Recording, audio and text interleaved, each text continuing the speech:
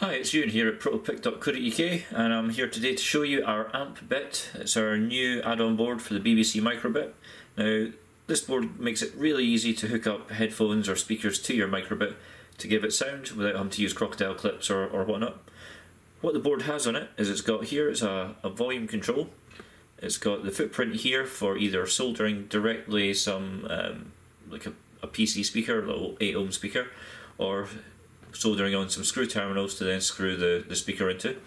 It's got here is a 3.5mm jack for say headphones or amplified speakers for your PC, and on the back it's got an edge connector here so it fits directly on the bottom of your microbit. Now, it doesn't have any access to any other pins, so if you did want access to other pins while using this, you'd probably have to use something like our flip bit, which then breaks out all the pins that goes in between an accessory and the edge connector for your microbit.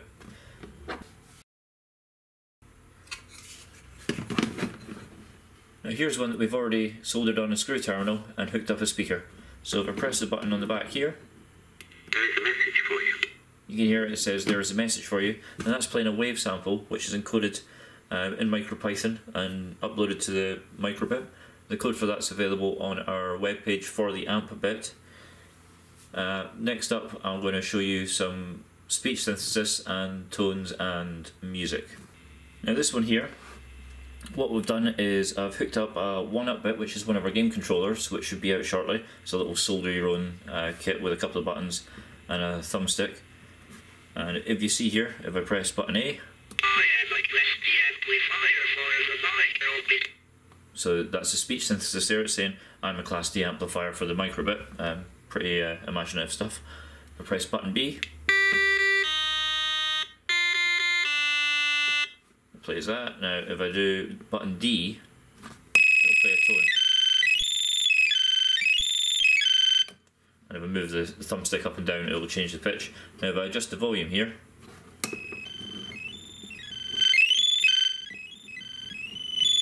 that's using the little thumb potentiometer there.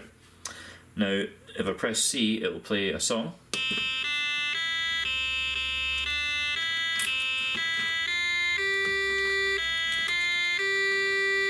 Which is quite good. Now I've got these headphones, so if I press that again and plug it in here, it's then playing it through here and it cuts out the speaker entirely. So as soon as you plug headphones in, it switches off this output and it just comes through the headphones, which is perfect. You don't want to be annoying lots of other people with your amazing tunes.